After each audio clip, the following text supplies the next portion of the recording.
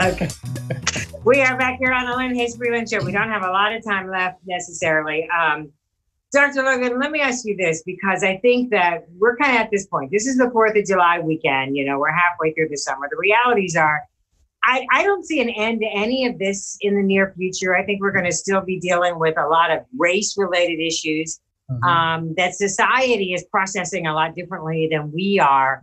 How do we do that? I mean, how do we talk about all these stresses, and there is stress connected to America finally dealing with systemic racism that we've always known all along that was there. Loaded question, I know. There's a deeper level in the context of race. I'll take what you just said and I'll put it in the context of living in a race-conscious culture. There are 5 factors that activate a threat reaction at the level of the mind-body. Remember I talked about the part of the brain that ensures our survival? It reacts to these factors as if it's a threat to our safety and our life and well-being. The first one is status. Where are we in the social hierarchy? If we're at the top, if we're at the bottom. If we're at the bottom, we experience more stress and a threat to our safety and well-being. The other one is certainty. How certain am I of how my life is going to be? How much do I have locus of control over my life? The other one is autonomy. How independently can we act? We can't do that now with this coronavirus. The other one is relatedness. Who's friend or foe? Who am I safe with? Who's an us and who's a them? So those things that if we're always treated as a them, that activates a sense of stress and threat to life. The 5th factor is fairness. Am I treated fairly?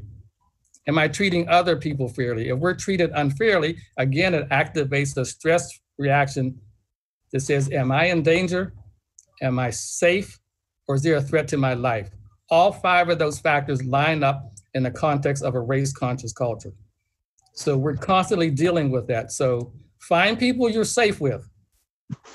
Set up maybe a routine in which you feel safe and can have authentic relationships. That also connects to the attachment process and how we're designed to be social beings. Also, how much independence can you exercise within the constraints of the COVID quarantines and social distancing? And who do you feel that you're relating with in an equitable basis? So that's the short answer. That's a short answer. That's a short. And I knew going into it that was a loaded question. So I apologize for that up front. It's okay. I survived.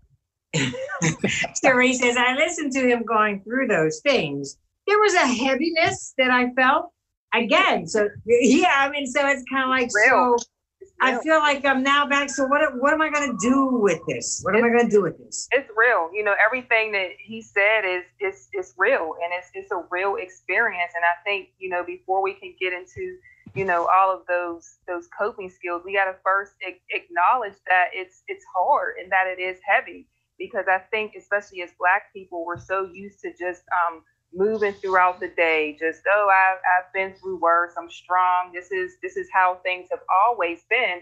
But just taking that pause and acknowledging that this is hard and this isn't right, and you know, my feelings are valid. I have permission to be angry, because for so much, you know, that's part of, you know, systemic racism, you know, the gaslighting, you know, the rationalizing, the justifying that we often aren't feeling or feeling. So acknowledging that it's hard and just acknowledging whatever intense emotion that you're experiencing, that it's not right or wrong, good or bad.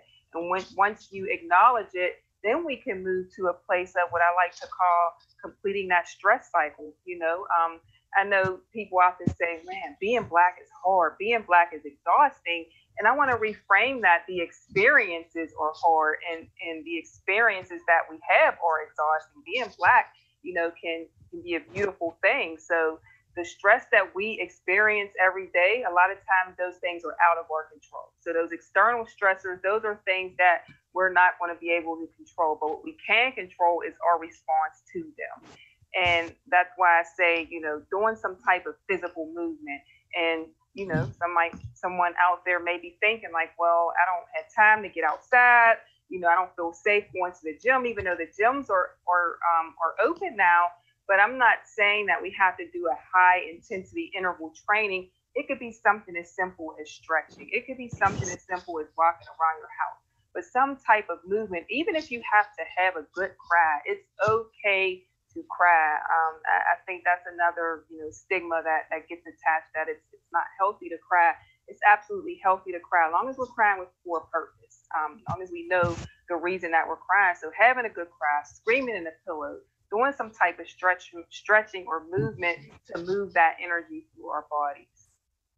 And Dr. Logan, we got about 45 seconds left. What's the one thing you want people to walk away from this conversation? I want to reinforce what Sister Sharise just said.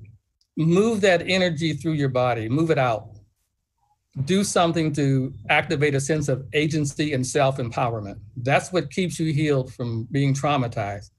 When you lose your power, that's when you're susceptible to post-traumatic stress. The other thing I like what she said is that, what meaning do you assign to your experience? What's the story or narrative you tell yourself based on what you experience? Is it defeating? Is it more frightening? Or do you find some resources within yourself that you can acknowledge? So I just want to reinforce what Sister Sharise just said. Indeed. Well, I thank you both for joining us today. And like I said, I don't think any of this is going to be over soon. So you two might have to come back. We might have to have this conversation again. I'm not going anywhere. I'll be here. I'm not coming out till January. There you go. Thanks so much. Have a great 4th of July weekend. We'll take a break. I'll come back and wrap all this up. Thank you. You're welcome. Thanks for the invitation.